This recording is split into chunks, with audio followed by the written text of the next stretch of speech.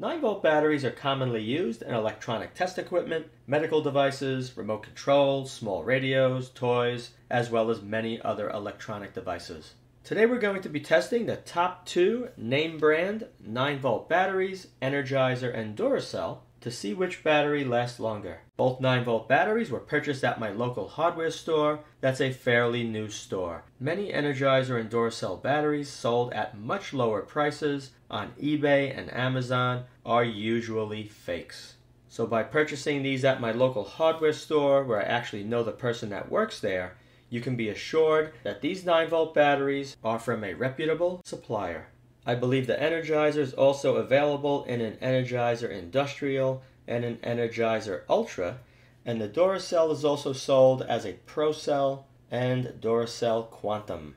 We're just going to be testing the basic Duracell against the basic Energizer, which is the Energizer Max. If you enjoy my battery testing videos, then be sure to share the video link on social networking sites. If you'd like to see a certain type of battery or cell tested, then be sure to leave a comment. If enough people rate your comment up, I'll make a video for that battery or cell. Okay, let's start by taking a closer look at the Energizer 9-volt battery. The Energizer Max has a 5-year shelf life guarantee. And as you can see right here, after removing the 9-volt battery from the packaging, the Energizer 9-volt battery is made in Malaysia. And right over here you can see December of 2024.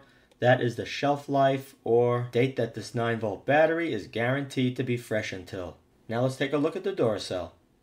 As you can see right here, the Duracell has a 5-year storage life guarantee.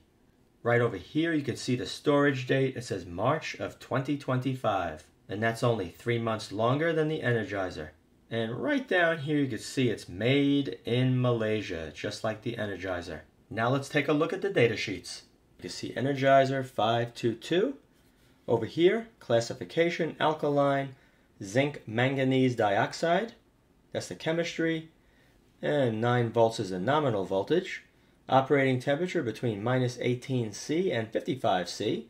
Typical weight 45 grams. And over here is the 5-year shelf life at 21°C or right around 70 degrees Fahrenheit.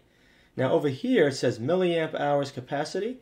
Continuous discharge down to 4.8 volts.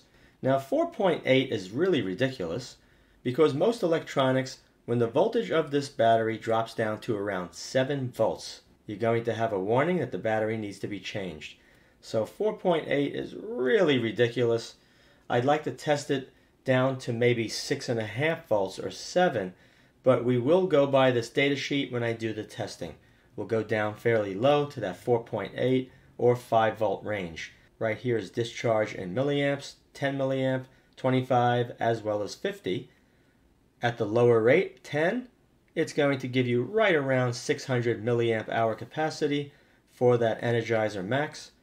And over here for the 25, it looks like it's around 575 on this scale, milliamp hours. And for the 50, it's around 425 milliamp hours. Down here you can see industry standard test 21°C or 70 Fahrenheit, and they're not using constant current to give you the milliamp hour capacity for the 9-volt battery.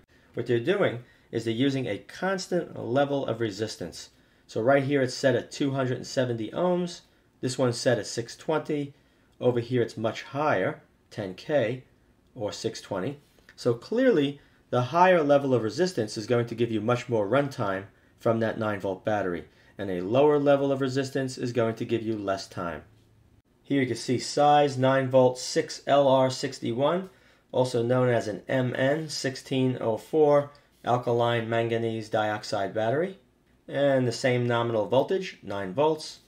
Impedance, the internal resistance, is actually 1.7 ohms. We're going to take a look at both of these in a minute. The weight is right about the same, 45 grams. We'll take a look at that as well. And over here you can see storage temperature between 5°C and 30, or 41 Fahrenheit and 86 degrees Fahrenheit. Operating temperature minus 20°C to 54°C, so minus 4 Fahrenheit up to 130 degrees Fahrenheit. And that operating temperature range is almost the same as the Energizer Max.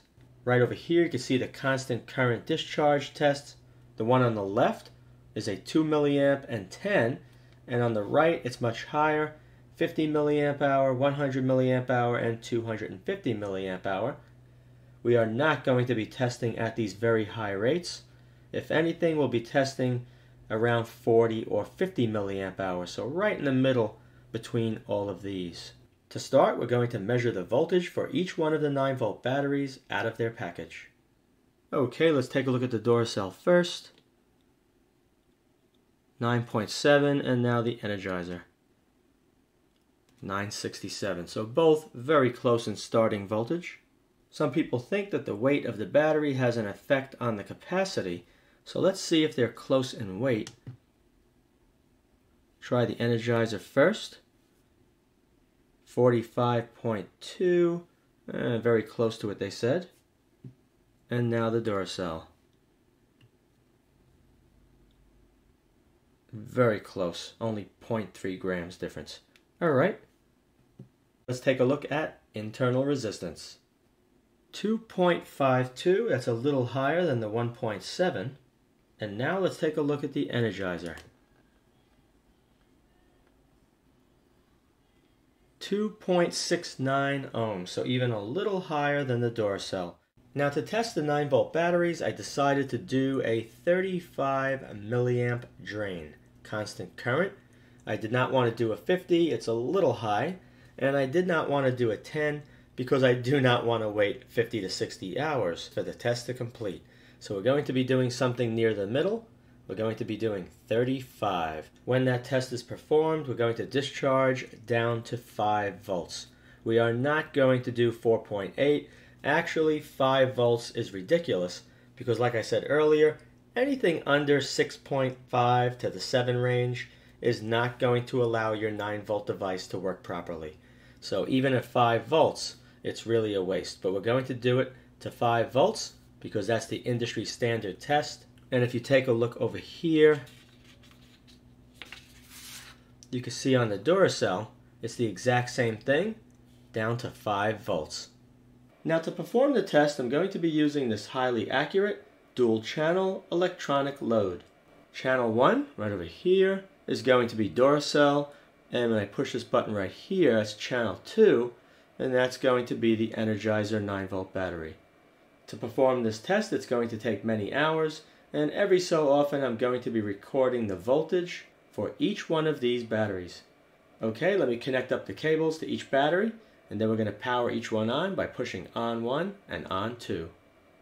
Channel 1, the Duracell, is 9.696 volts, and the Energizer is 9.669 volts. Let me push power on, and power on for number 2. And after about 5 minutes on channel 1, which is the Duracell, we're down to 9.18, 35 milliamp current draw, and you can see the power is 320 milliwatts. Now let's take a look at the Energizer, channel 2, and you can see the same thing over here, 0.035, which is 35 milliamps, 9.16, and 320 milliwatts. After the test is complete, you're going to see the amp hour capacity for each one of the batteries at the top. I'll just change between channel 1 and channel 2 so we could take a look at the difference. And it's been running for a while. We're at 7.559 volts for channel 1. You can see 141 milliamp hours. And for channel 2, we're at 7.562 volts and the same 141 milliamp hours. The testing is now complete. Let's take a look at the chart and compare the discharge curves for Energizer and Duracell. As you can see by looking at this chart, the Duracell is that reddish-brown solid line, and the Energizer is the dotted green line. The Duracell lasted 14 hours and 42 minutes. The capacity was 515 milliamp hours. And the Energizer lasted 12 hours and 20 minutes, over 2 hours shorter than the Duracell to get to that 5 volt termination voltage, and the capacity was 432 milliamp hours. The Duracell outperformed the Energizer by 19.2%.